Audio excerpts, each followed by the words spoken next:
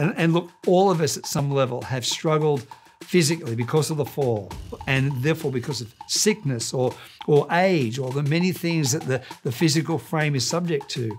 But we all can be encouraged with the hope of Christ that we will have bodies that will be eternal, that will be sickness-free, pain-free, and that's coming.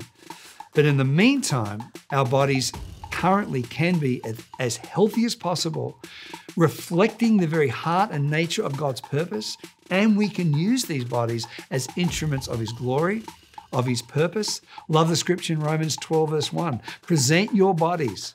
It doesn't say present your souls, present your bodies as living sacrifices to the purpose of God. So our bodies are that. Those bodies are the instruments of God's love, glory, purpose, and ultimately of God's mission on earth.